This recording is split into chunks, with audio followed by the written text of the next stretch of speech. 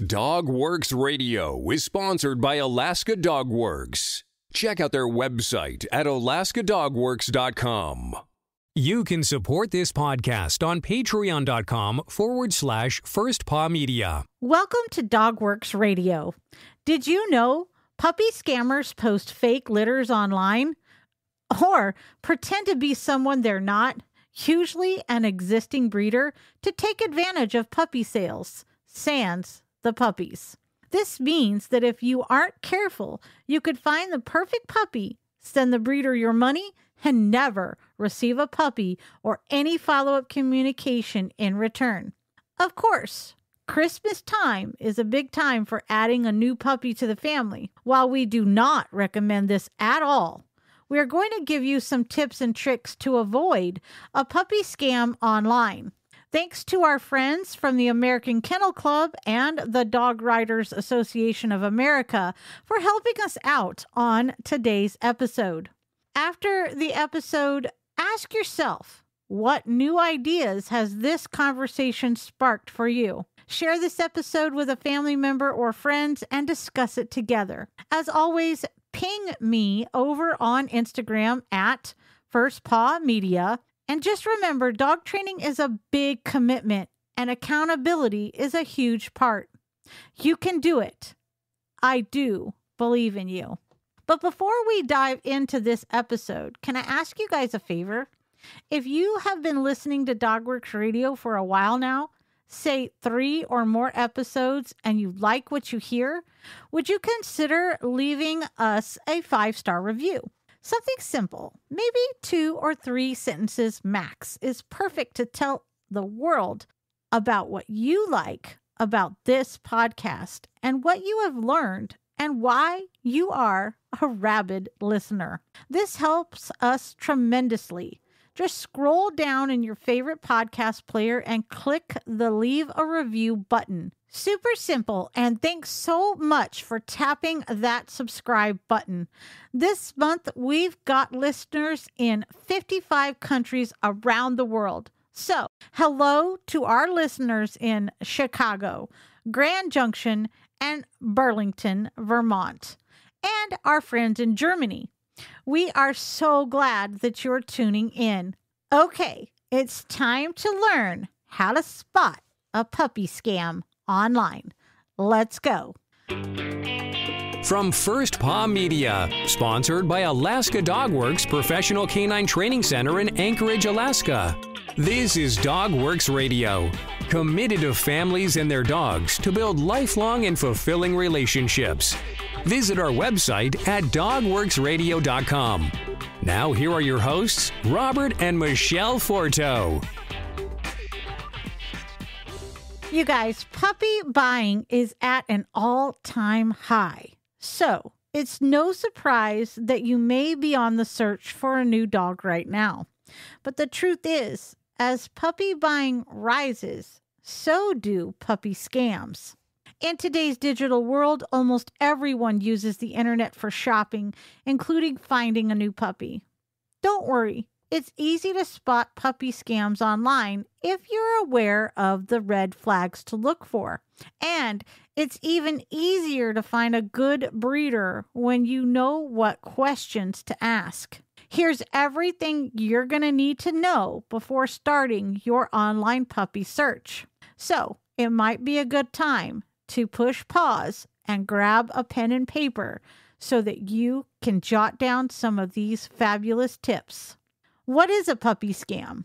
Puppy scammers post fake litters online or pretend to be someone they're not, usually an existing breeder, to take advantage of puppy sales, sans the puppies. This means that if you aren't careful, you could find the perfect puppy, send the breeder your money, and never receive a puppy or any follow-up communication in return.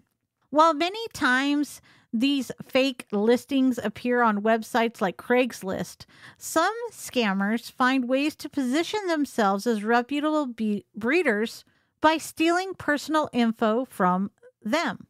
Luckily, it's easy to know what to look for to ensure your puppy buying experience is both safe and enjoyable. So, what are the red flags? No phone calls. The seller prefers to handle communication by email and not the phone. A reputable breeder will always communicate with you via phone or video chat, if not in person, before selling you a puppy. Fraudulent sellers are oftentimes outside of the U.S. and may be hiding their phone number by only communicating by email. Copycat or stock photos. Photos of the dog or ad text can be found on multiple websites. Search for the text in the listing to see if the seller copied and pasted it from another site. Sketchy payment. The seller asks for wiring of money or payment by gift cards. Be aware that if you choose a non-secure method of payment, it is highly unlikely that you will get your money back. Avoid paying a stranger using apps such as Venmo, as it is harder to get your money back if you don't get what you paid for. Paying by credit card or PayPal are typically the safest options. Price too good to be true? Research the prices for the breed you are considering ahead of time. Purebred dogs sold at deeply discounted prices are typically frauds. If the seller says they register their dogs with a specific organization, you can call the organization to confirm. Breeder badges. AKC, which is the American Kennel Club, does not distribute badges to breeders. How many people have been affected by puppy scams? According to the Better Business Bureau data, nearly 10,000 scam reports and complaints have come in during the last 3 years about businesses selling puppies and dogs. The FTC estimates that only about 10% of victims report these crimes, so this number could be much higher. 60% of these reports indicated the consumers never received the pets they purchased, and others received pets that had health or genetic problems and did not receive documentation of their pet. Scammers love to try to take advantage of people when they are in high emotion situations, said Steve Burness, president and CEO of the Better Business Bureau, serving Chicago and Northern Illinois. The excitement of buying a new pet can cloud good judgment, and victims can be hurt financially and emotionally when they realize they have lost their money and hopes for a new pet. How can I safely find a breeder or puppy seller online? While scammers are likely to start talking money immediately, legitimate sources will always take time and diligence to make sure the dog you are choosing is a good fit for your family. Analyze reviews and referrals. The best sources for purebred puppies will have ample positive reviews or referrals from satisfied puppy owners, proving they are legitimate and reputable. Meet your breeder or puppy seller. Always ask to talk on the phone or video chat. Meeting in person is the best way whenever possible. Ask questions. Responsible breeders and puppy sellers love to chat and educate about dogs. Ask anything and everything that you might want to know about the breed, the breeder, and the available puppies. Ask about the breed and how your pup's parents compare to the official breed standard and other breed traits. How big are the parents? What do they look like? What kind of temperament do they have? And have the parents achieved any AKC titles or awards? Ask for proof. Don't be shy. Responsible breeders will be happy to share information about your puppy's parents and proof of health records and screenings. You should be sure that the puppy has been seen by a licensed veterinarian and know where the puppy is on their shot schedule. They will also help you so that you have the proper medical information when you bring your puppy home, and you will know what shots are needed next. Get documentation. Ensure that before leaving with your puppy, you will receive documentation of your dog's papers. The words American Kennel Club, as well as the AKC logo, should be clearly visible. If the breeder or puppy seller hesitates to give you papers, this is usually a warning sign. Be patient. If they seem anxious to complete the sale or get your deposit as soon as possible, or if you feel like they are pushing you to make a quick decision regarding a puppy, be careful. Such behavior is often a warning sign that the person you are dealing with is actually a scammer and there is no puppy. The AKC Marketplace is one of the best places to start your search for a puppy, as long as you are vigilant about the above warning signs. AKC Marketplace conducts thousands of kennel inspections a year and is the only online resource to exclusively list 100% puppies from AKC registerable litters. Now that you are armed with the proper knowledge to start your online puppy search safely, have fun and get ready to bring home your new pet. Bonus tip, you guys.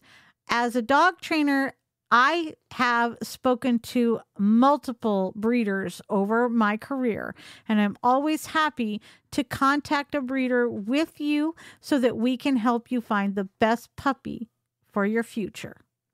We're going to take a short break here, and when we come back, we are going to give you information on how to increase. We're going to take a short break here, and when we come back, we're going to give you information on how to increase your dog's motivation. Here's to the great American dog trainers out there. The hundreds of you who settled for the sometimes thankless job of working with four-legged companions because they pay the bills. Of course, there's something else you could do if you've got something to say. Start a podcast with First Paw Media and unleash your creative freedom. Maybe even earn enough money to tell yourself, hey, I'm no puppy wrangler, I'm a rover, I'm a trail breaker, I'm an adventurer.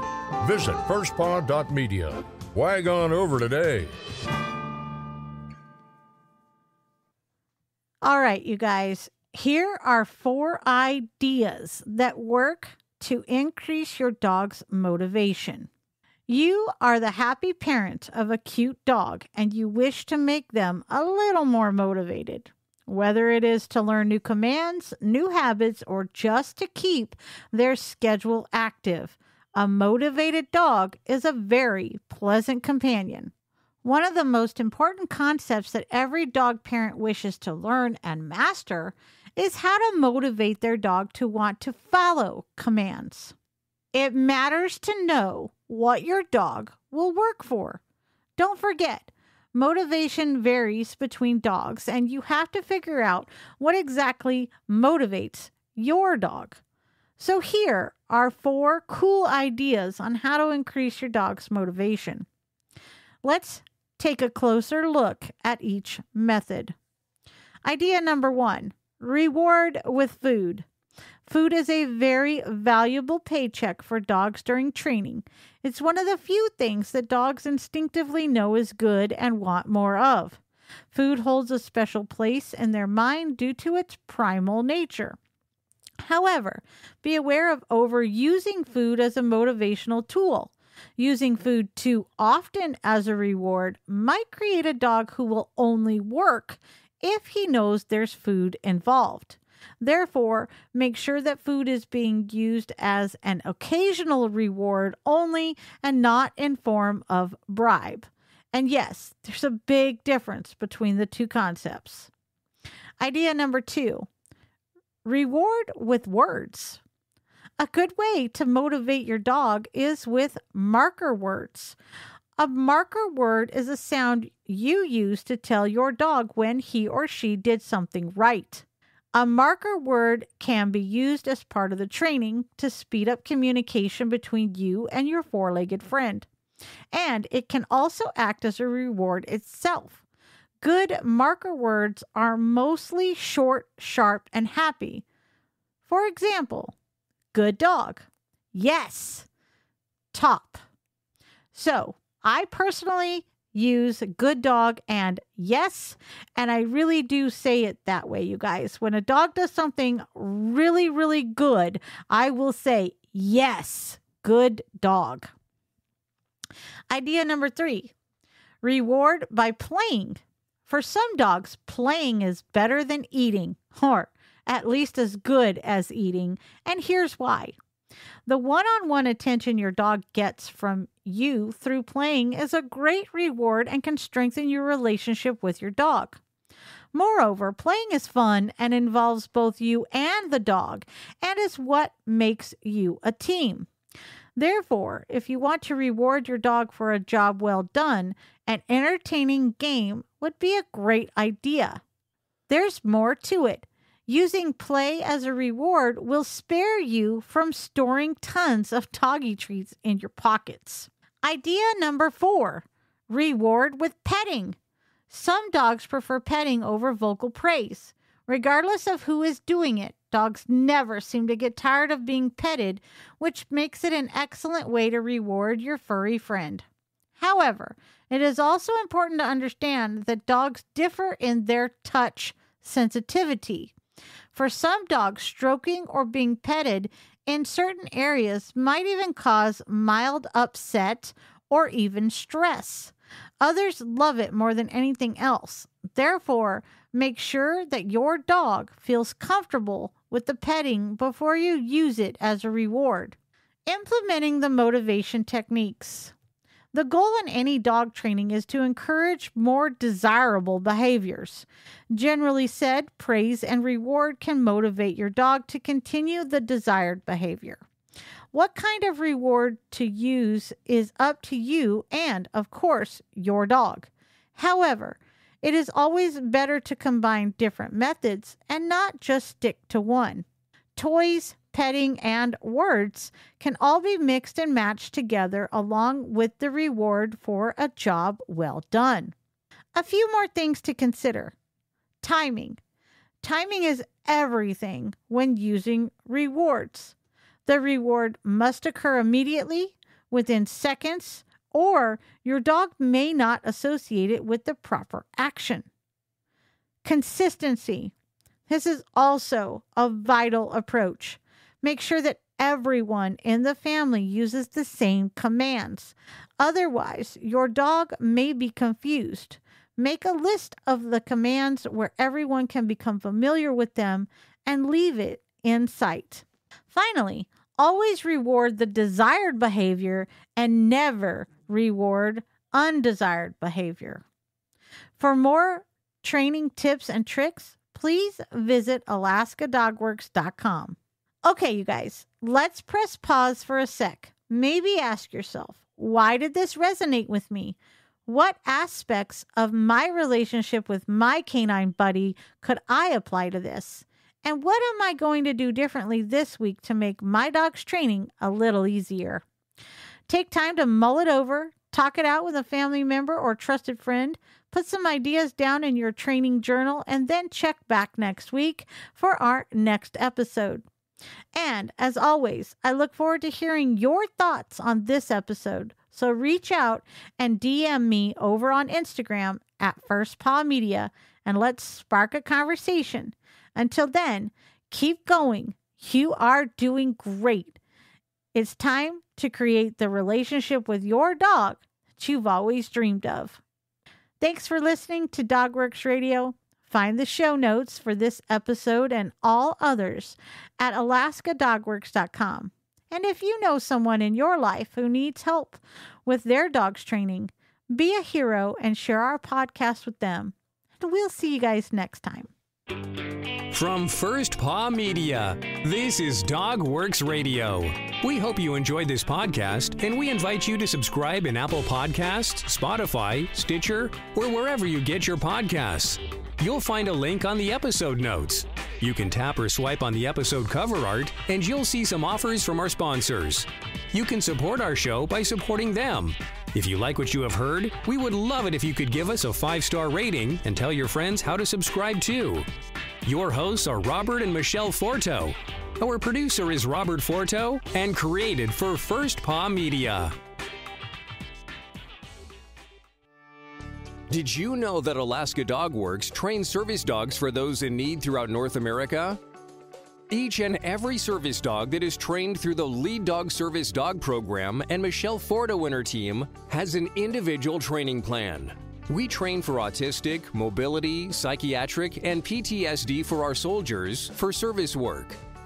If you know of someone that may need a service dog, please take a moment and check out Alaska Dog Works on social media and at alaskadogworks.com.